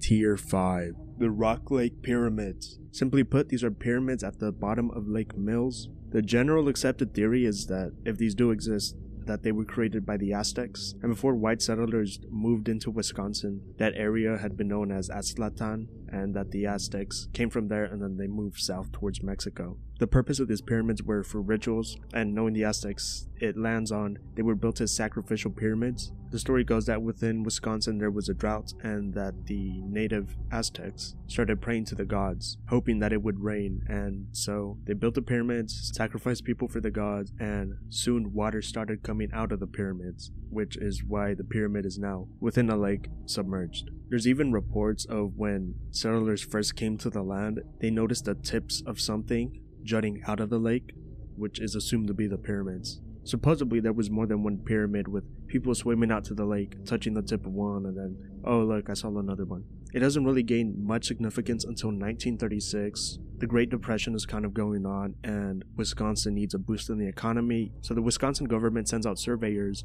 to find national treasures and attractions, so, you make ads about them and you kind of just grow the tourism within the state. And actually, the pyramids were not one of the things the Wisconsin government even wrote about, but people went investigating and the legend sort of grew and people wanted to come down and see if it was real. Now we skip a year later, in 1937, when a native to Wisconsin, a diver named Max Eugene Knoll, would go down and try to find the pyramids. Supposedly he finds them. He describes them as rising from a 36-foot bottom to its upper base, which is 7 feet from the surface, therefore being 29 feet high. The pyramid is in the form of a truncated cone, approximate dimensions, diameter upper base 3 feet, diameter bottom 18 feet, altitude 29 feet. Now this gets written about, and people for the longest just believe it's there. There would be a survey done by the Milwaukee Public Museum in 1960 through 1961, and they found nothing. They thought people were assuming glacial deposits were the pyramids. But between 1937 and 1960, it's a long time. So the myth of the pyramids persisted for a very long time, and in that time it ingrained itself within Wisconsin lore and whatnot, at least sort of in a cryptoarchaeology sense. Interest in the pyramids waned when World War II started happening. Obviously, more important things started happening, so people paid less attention to it. Anyways, going back to how these pyramids were not found during that 1960 to 1961 exploration, the general consensus for these pyramids is that they do not exist and that they were just simply created in 1936 as a lie to sort of get people to come to Wisconsin, waste money, This isn't helped by the fact that there was a man named Frank Joseph who wrote a book called The Lost Pyramids of Rock Lake, Wisconsin's Sunken Civilization, who rewrote the story of the origins of the pyramid and basically said, no, Aztecs didn't build this, it was actually Atlanteans, and started adding supernatural and basically Hyperborean lore to Wisconsin. Well, one thing that doesn't help is that the man who wrote that book, Frank Joseph, was an actual Nazi, or ex-Nazi I should say. So his book, The Lost Pyramids of Rock Lake, actually were in fact a way to remove the idea that Aztecs would have been able to build this structure. And that's a very truncated history of the pyramids. And there's this really good WordPress blog by JC Archaeology that goes very much in depth about all of this. If you're interested in all that, give it a read. And if you want to read about it, the link to JC's blog is going to be in the description in a Google Doc, so yeah. Bloody Bride Bridge. Officially known as the Highway 66 Bridge, the story goes that a newlywed couple on their wedding night was crossing the bridge when they got into a horrible car accident, killing the bride. Very quickly, people started to notice something very strange happening on the bridge. The figure of a woman in a wedding dress that was all bloodied was appearing up and down the bridge. Supposedly, there's even an account of a policeman running into the woman by accident. He gets out of his car to check on the woman, only to find nothing, and gets back in his car, looks in the rearview mirror, and sees her there. The Rhinelapus Cemetery. Originally built by the Talmadge family and meaning to serve as a home for the spiritualist family, it's said that they used their powers to speak with the dead on the land. The family would lose their oldest when he was just 19 years old to death coming unexpectedly, and the father deciding to bury him on a hill and naming it Renzi Hill. Later the whole family would be buried here, and this place would become a cemetery. Many stories revolve around this cemetery, some of which suggest that there's a gateway to hell in them. Specifically, it says that within the receiving vault of the cemetery is where the gateway is. There's another legend, this time about a witch's circle towards the back of the cemetery, where it is said a mass grave for excommunicated nuns lays. The Tall Man House Haunting. Starting in 1987 and beginning with the purchase of a bunk bed, strange things would begin to happen around the Tallman family house home. First, the mother and father getting this strange eerie feeling. Soon, more and more incidents would begin to happen that would eventually lead the family to being absolutely terrified of staying within the house. A lot of this paranormal activity being similar to that of a poltergeist. Some of the activity includes a window being completely removed from the wall and placed neatly leaning on another wall. a garage door opening and closing by itself, voices calling out, "Come here," strange orange-reddish eyes appearing outside of windows. One time, while the mom and dad were out, they called a babysitter. When the parents came back, the babysitter would tell them about how the kitchen chair started rocking itself back and forth, and how the son, who was playing a board game, suddenly saw the board game bounce up and down off the table. All this activity would keep growing and growing until January 11th, 1988, when, while the mom was putting the kids to sleep, her and the children saw something, claiming something manifested itself out of nothing. Terrified, they began screaming, and soon the whole family ran away from the house. Eventually, they realized all of this started when the bunk bed was brought into the home, and so it was taken to a landfill where it would be destroyed.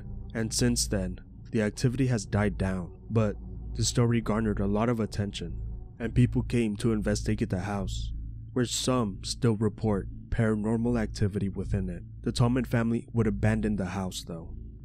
Dartford Cemetery.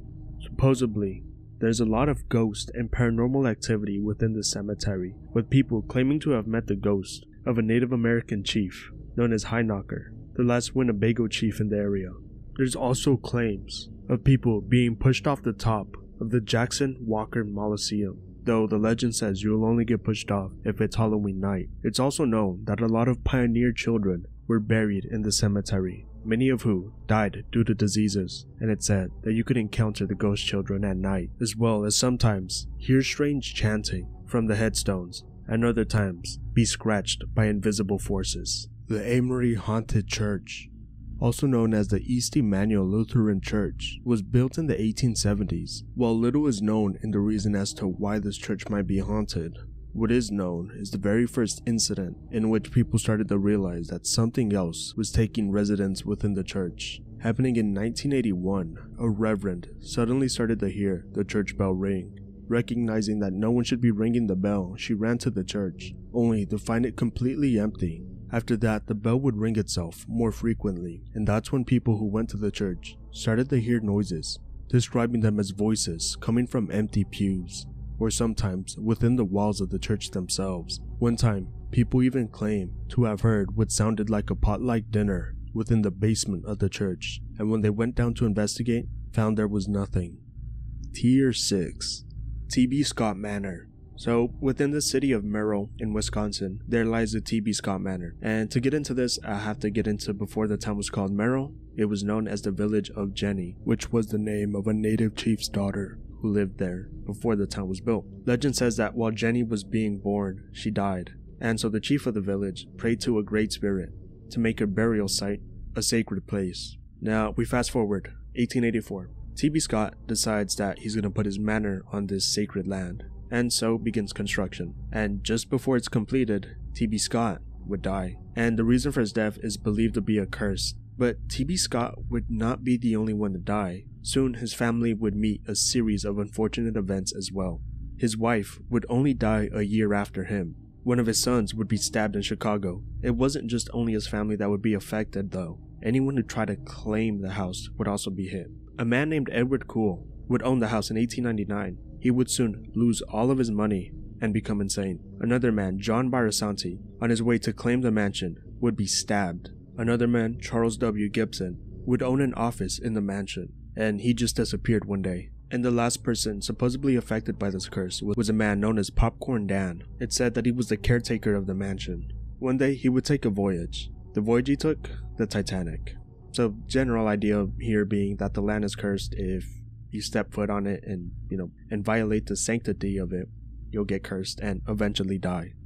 The Sheboygan Asylum, actually called the Sheboygan County Comprehensive Health Care Center. It was built in the 1940s to care for the elderly, mentally ill, and developmentally disabled, though 4 years later that would change, as in 1944 through 45, it would be renamed as Camp Sheboygan to put Italian and German World War II prisoners to work in the fields, though it would go back to being a place to help those who needed help, and even ended up offering more forms of help, such as drug and alcohol rehabilitation, as well as helping those with chronic illnesses. But these programs would start to be phased out in 1988, and eventually the hospital closed in 2002. throughout the time the hospital was still active, and even after, rumors of ghosts are said to haunt the asylum. Some say you could hear the humming of a little girl, feel the cold touch of a ghost, have your hair pulled, doors slamming and opening by themselves, people whispering in your ears, and screaming throughout the halls. And it is also said that several nurses, throughout the time the hospital was still operating, would take their own lives in the hospital, adding to the haunted history of the asylum.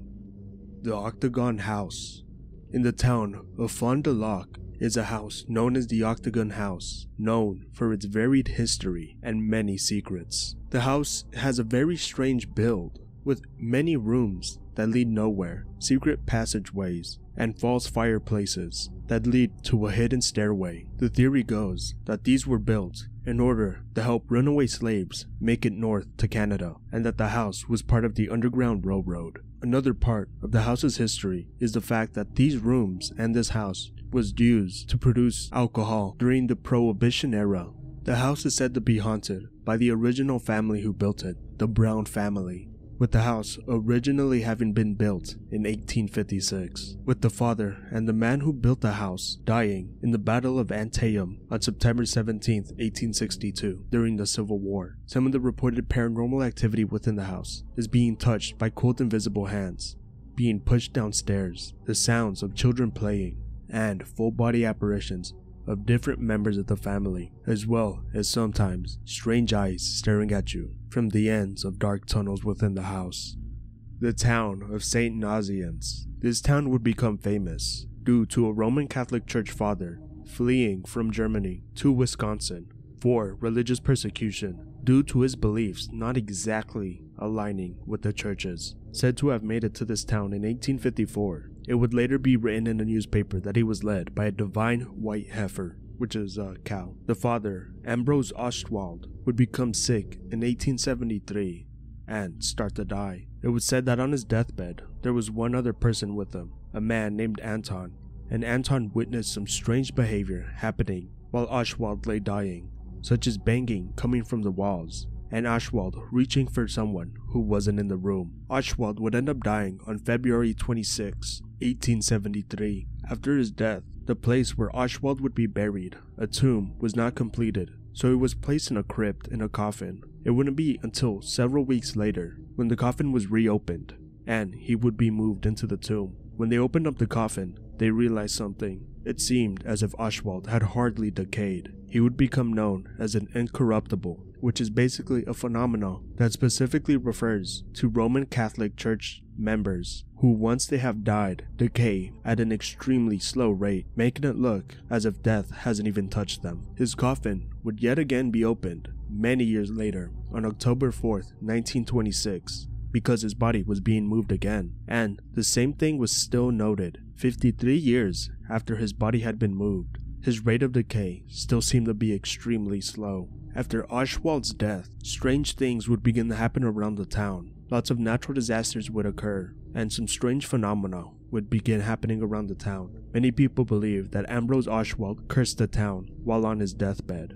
The Maribel Caves Hotel, aka Hotel Hell. Built in the 1900s, this hotel is said to be extremely haunted, due in large part to the huge history within it. The building that would become the Maribel Caves Hotel was burned down 3 times, first in the 1920s, and the last time it was burned down was in the 1930s, where it said everyone in the building died as the fire raged on while they were asleep. When the building was being reconstructed, the skeletons of those who died would be found. There's also the tale of a hotel guest going crazy and killing a bunch of people within the hotel and afterwards unaliving himself. It's also said to be haunted by witches who conducted rituals just outside the hotel. Supposedly one of the rituals they did opened up a portal to hell, but the tale goes that another witch came and sealed it, as this other witch was a good witch who was trying to help people fight off the demonic things brought by the evil witches. Lastly, this hotel was owned by Al Capone during the Prohibition era and was used in the bootlegging business to produce alcohol. Some other paranormal activity that has been noted within the hotel is blood coming out of the walls, the ghost of a little boy being seen on the second floor window, being touched by cold hands, feeling threatened in the basement, and that supposedly if you shine a flashlight within the second floor, something will shine a light back at you.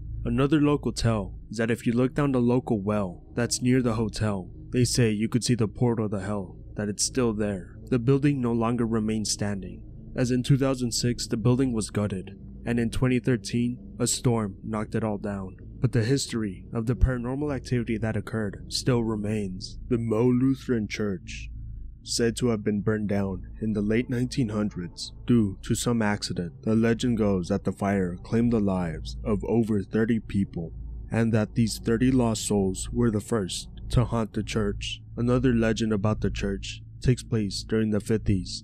In sometime around 1950, a story claims that a woman would hang herself from the bell tower after she lost her child. People claim that you could see the ghost of the woman hanging from the bell tower, or that sometimes she'll be walking through the church with her baby. Tier 7. The Peshtigo Fire. On October 8, 1871, one of the deadliest fires within Wisconsin would begin to burn. As an eruption of flame came over the Peshtigo River, it managed to destroy the entire town, burning down every single building. Deaths were estimated to be between 1,200 to 2,500. The reason for such a large discrepancy was because all the local records were lost in the fire. The fire burned at least 1,875 square miles of forest and destroyed 17 communities. Only those who were near a body of water managed to survive the firestorm. There's a mass grave for those who died, with at least 350 unidentified people buried in it, and cost at least $169 million worth of damages.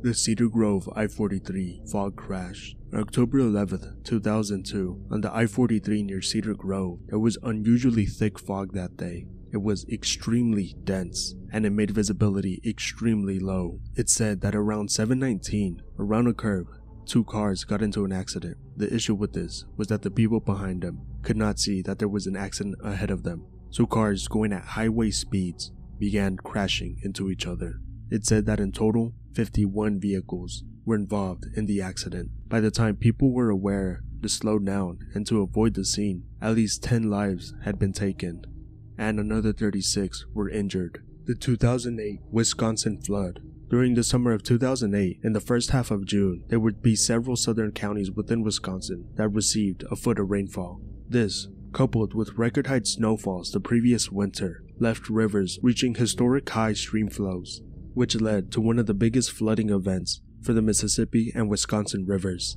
This would also unfortunately lead to Lake Delton in the Wisconsin Dells to breach its dam, destroying homes, and causing the government to declare 31 counties within the area disaster areas, with at least 40,000 homes and 5,000 businesses being damaged. The government estimated the total damage from the flood to be about $1.2 billion. Thankfully, no one would be killed or injured when the dam broke. The Colfax Tornado. On June 4th, 1958, an F5 tornado would form around St. Croix and make its way all the way to near Colfax. Among that time that the tornado traveled 33.7 miles, other tornadoes would also begin to form around it. 2 F4s, an F3, and an F2, with both F4s and the F5 causing fatalities. The F5 in total would take 21 lives. 15 of them were from the town of Colfax, while one of the F4s took 4 lives, and the other took 3. In total, this tornado outbreak would take 28 lives and cause massive amounts of destruction to the northwestern part of Wisconsin. The New Richmond Tornado, 1899.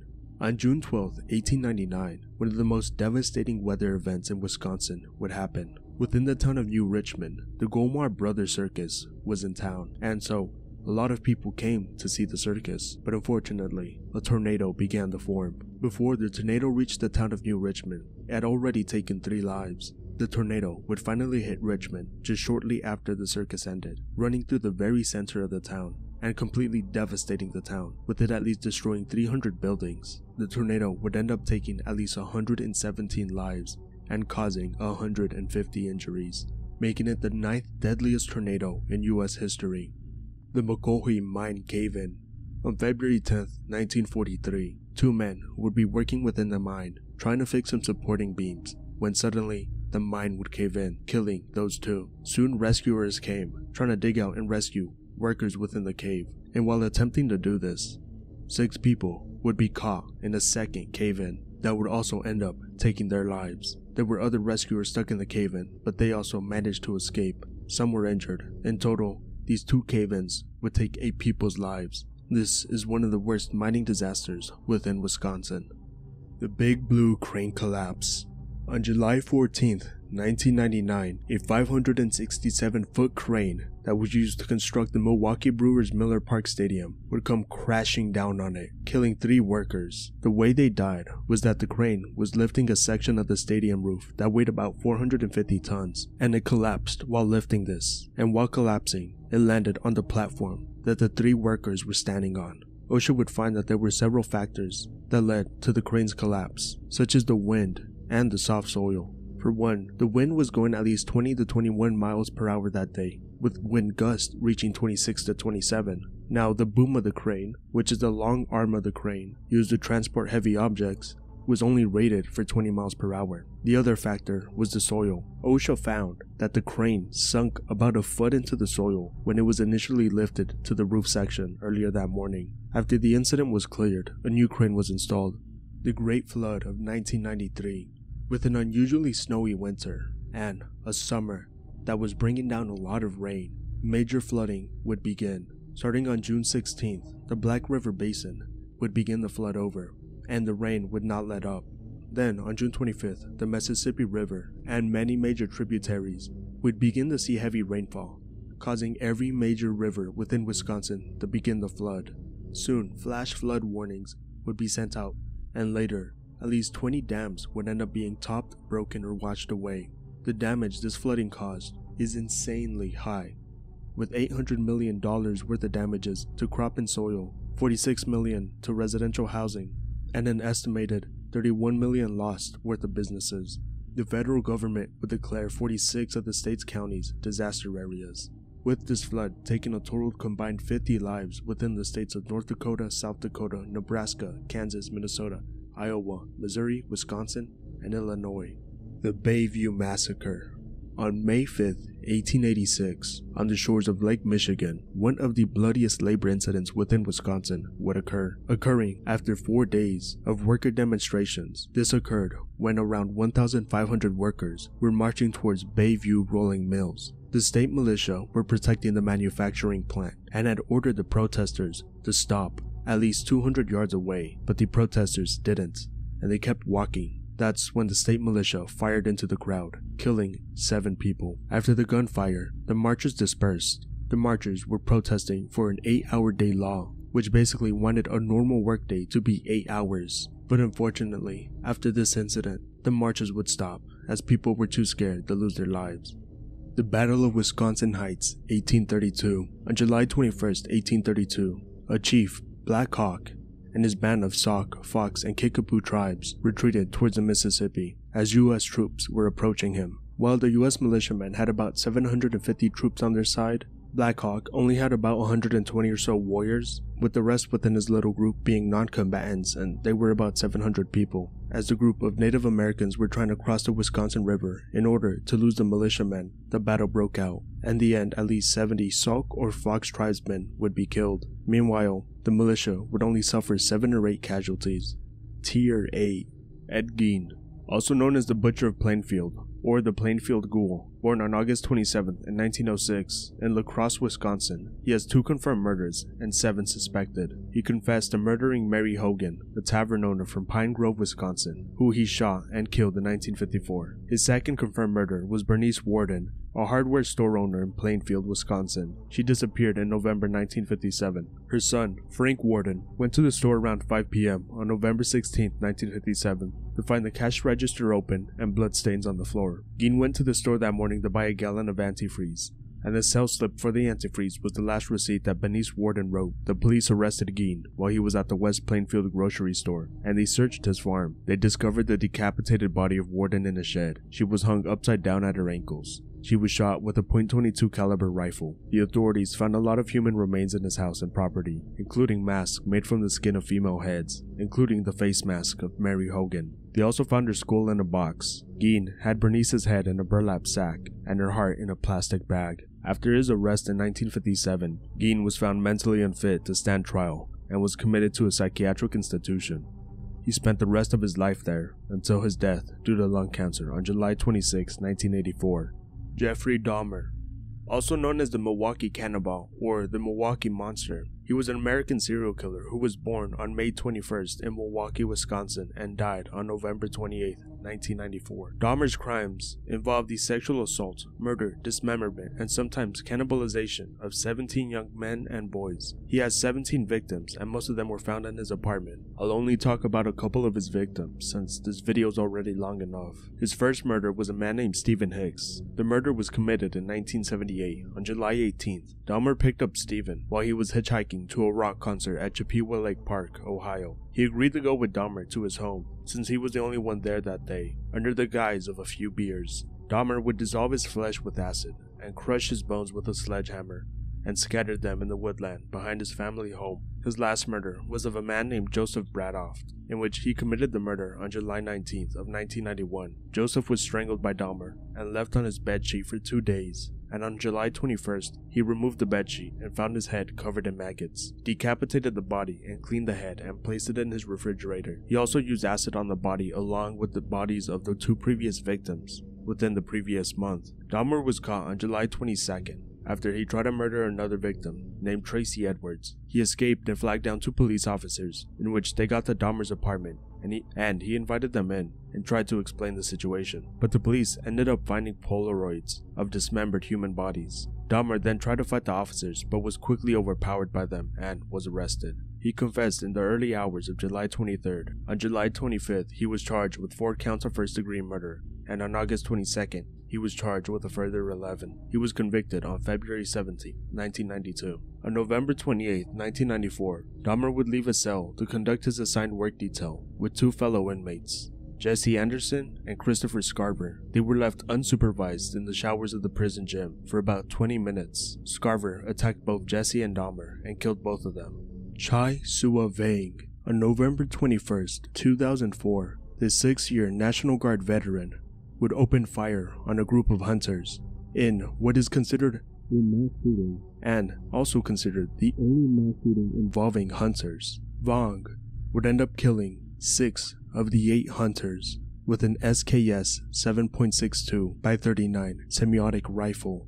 This all seemingly started when Chai Soa Vang went onto property that wasn't his, found a deer stand, climbed it, and just started spying on the family that owned the land, who were currently at that time within the cabin. One of the family members would spot him and radio to the deer stand, asking who was in the deer stand. After making a quick head count, he realized it wasn't someone from his group, so the man and several others went out to the deer stand to escort whoever was out there out of the property, and making sure that that man was not allowed on the property, that man being Chai Soa Vang. After escorting Vang out, the family and a group of friends wanted to make sure that he was truly out of their property, and on the way to the edge of their property, they would end up being attacked. Vang would open fire on the group as they approached him, killing 6 of the 8 in the group, and the only reason the others weren't killed was because his rifle was out of ammo. The reason for all of this was a clash of egos.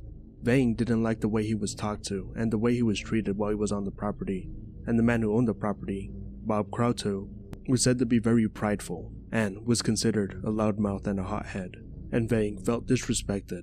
Vang would be convicted on 6 counts of first-degree murder, 3 counts of attempted first-degree murder, and would be imprisoned for life at the Anamosa State Penitentiary. Alton Coleman. Born November 6, 1955, and died by lethal injection on April 26, 2002, in a southern Ohio correctional facility. He committed a crime spree through 6 states between May and July 1984, in which it resulted in him killing 8 people. He received 3 death sentences in 3 different states. He was born in Waukegan, Illinois, and Illinois law enforcement knew him very well since he committed sex crimes 6 times between 1973 and 1983. He was diagnosed with mixed personality disorder and others. He married Deborah Brown, who was borderline intellectually disabled because she suffered head trauma as a child, and she was diagnosed with dependent personality disorder. I mention her because she did participate in the murders caused by Coleman. The first murder was a 9-year-old girl named Vernetta Wheat. Coleman befriended her mother, and he ended up abducting the girl. He took her to Waukegan. Her badly decomposed body was found on July 19th in an abandoned building 4 blocks from Coleman's grandma's apartment. He ended up murdering 7 other kids in Indiana, Michigan, Ohio, and Kentucky. On July 17th, he returned to Illinois and stole a car Then he stole another car and murdered a 75-year-old street owner, Eugene Scott. 3 days later, he was arrested in Evanston, Illinois. The Slender Man stabbings.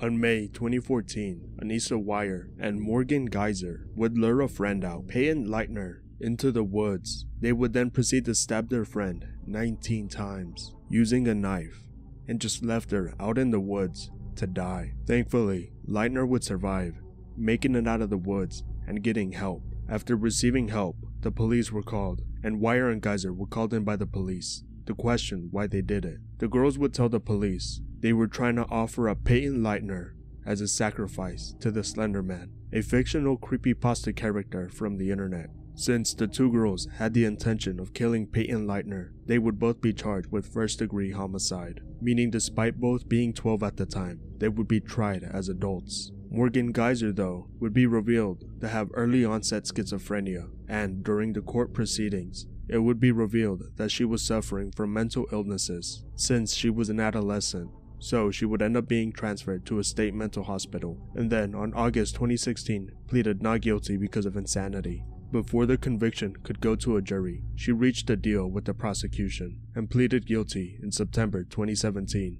The plea deal made it so that she was criminally liable and served her sentence out by continuing her treatment for the mental illness in a mental health facility, and a judge would end up ordering her for a maximum commitment of 40 years. Meanwhile, Anissa Wire initially pleaded not guilty due to mental disease or defect in September 2016, but a year later would plead guilty to a charge of second-degree homicide. And in September 2017, a jury found her not guilty due to mental disease and would be committed for 25 years in the Winnebago Mental Institute in Oshkosh, Wisconsin. But on July 2021, she was granted a conditional release because a judge ruled that she no longer posed a significant risk of danger to herself or others. The conditions for her release is that she's tracked by GPS all day and is under supervision from her case managers at all times until she reaches the age of 37.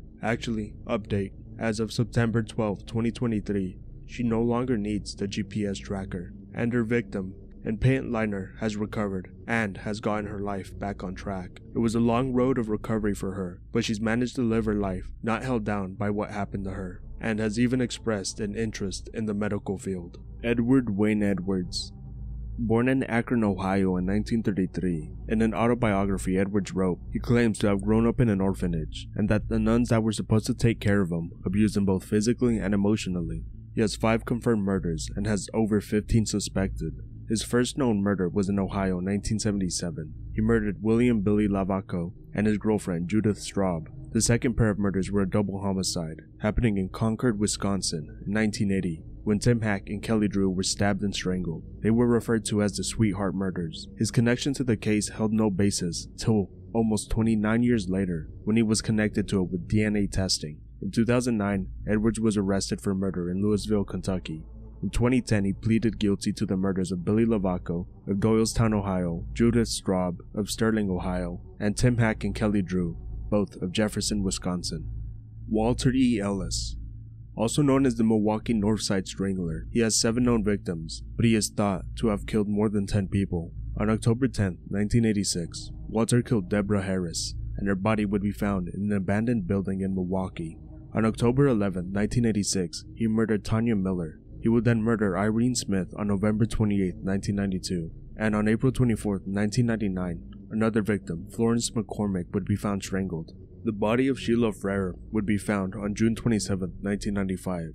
Then, almost a year later, another body, Joyce Ann Meems, would be found strangled on July 20, 1996. And lastly, Orthrine C. Strokes, whose body would be found on April 27, 2007. After Ellis was convicted, he was transferred to serve his sentence at South Dakota State Penitentiary in Sioux Falls, South Dakota. Soon after he arrived in prison, his health began to deteriorate. He was transferred to a prison hospital and was diagnosed with diabetes. He died on December 1st of 2013 due to his diabetes. Lorenzo Fain. Born on April 2nd, 1971, in Milwaukee, Wisconsin. He has 6 victims in total, and his span of crimes lasted through 1989 than 1993. Before he started murdering people, he already had a record of robbery, burglary, assault, and auto theft. He did spend several years in juvenile prisons, where he was physically and sexually assaulted. In 1989, he was released from prison and soon left Milwaukee and moved in with his grandmother in East St. Louis, Illinois. He would live there for 4 years. On July 14, 1989, Lorenzo murdered and sexually assaulted a 6-year-old boy named Ari Hunt not far from his grandmother's house. On October 16, 1989, Nicole Willis, a 16-year-old, was found beaten to death a few hundred meters from East St. Louis High School. Lorenzo is the suspected murderer in the case, but he denied any involvement in it. On March 20, 1992, 14-year-old LaTondra Dean was sexually assaulted and stabbed to death. On July 20, 1992, 9-year-old Fallon Flood was sexually assaulted and strangled to death. On June 25, 1993, 17-year-old Glenda Jones was sexually assaulted and stabbed to death. On July 23, 1993, he murdered 17-year-old Faith Davis, who lived next door to him. He attacked her in her apartment. Lorenzo sexually assaulted her and stabbed her to death. He then tried to set her apartment on fire to erase the evidence. He was spotted by witnesses and was identified as Lorenzo Fain. Police soon interrogated him and examined his clothes, in which they found blood stains. He was arrested and eventually confessed to robbing her apartment but not killing her. On August 4, 1993, they examined the fingerprints at Faith's apartment and they matched that of Ari's murderer. They then confronted Lorenzo about their findings, and he admitted to murdering both Ari and Faith. His grandma found out about his crimes and decided to talk to him, and then he admitted to killing LaTondra Dean, Fallon Flood, and Glenda Jones. On September 2009, with DNA testing, he was linked to the murder of 32-year-old Rita Scott, who had been beaten to death with a blunt object on September 5, 1989, in Milwaukee. David Allen Van Dyke. Born on January 14, 1959, his crimes happened between July 1979 and April 1980, where he murdered 4 women and 2 men at their own residences in northern Milwaukee. He gained entry into their homes by asking to use their telephone or bathroom. He then bludgeoned, beat, or stabbed the victims to death with items from their homes. He would then steal items from their homes and leave the scene. Believed the weapons he used to murder the victims. His first victim was 69-year-old Della Mae Leggins. He stabbed her to death on July 19, 1979. On August 10, 1979, David stabbed 78-year-old Florence Buckard in her home 43 times. Her body was discovered due to 2 volunteers who were there to deliver a hot meal to her. They found her body at the bottom of the basement stairs. David beat 79-year-old Helen Ronsky to death in her living room. On November 8, 1979, he put her body in her bedroom, covered by a sheet. Her body wouldn't be discovered until November 9, 1979, by her son. The investigators found partial prints but failed to match them with anyone. On July 25, 1980, he would bludgeon Charles Golston with a claw hammer. His friend found him unconscious. Charles would spend 3 months in a coma, but would pass in early May of 1980. On March 3, 1980, 49-year-old Bernard Ford died while on his bed due to receiving several blows to his head. Police first charged his roommate with murder because his neighbor gave the police a note that Bernard gave them, saying that if anything happens to him, it was his roommate's fault. The roommate was released because his fingerprints did not match those found on the scene. On April 14, 1980, a 28-year-old woman allowed Van Dyke entry into her residence upon his expressed interest in purchasing her vehicle. While she went upstairs to retrieve an item, he trailed behind. Upon her turning away from him, he forcefully grabbed her by the throat and threw her to the ground, inadvertently causing her to fall. He proceeded to ruthlessly stomp on her head. Despite her injuries, she managed to rise, prompting him to strike her in the head with an ashtray. He used shards of glass from the ashtray and a wine bottle to inflict cuts upon her, tenderly tracing her wounds with his fingers. Despite her ordeal, she summoned the strength to flee her home, seeking help initially at a neighboring residence, where the occupant refused her entry, and subsequently at a bar, where she received aid. Van Dyke fled the scene after stealing $118. On April 25, 1980, he would sexually assault and beat 30-year-old Helen Louise Bellamy to death in her home with a tire jack. On March 23, 1980, Van Dyke faced arrest in connection with the attempted burglary, during which his fingerprints proved a match. Following his apprehension, he was escorted to an interrogation room, where he underwent hours of questioning, where he confessed, sometimes crying. Subsequently, he was formally charged with 6 counts of first-degree murder, 1 count of attempted murder, and 1 count of armed robbery. Hey guys, thank you for making it this far within the video. It was a lot of work, and I appreciate you guys watching it all the way till the end. Thank you, and have a good day or good night if you're gonna sleep. Bye!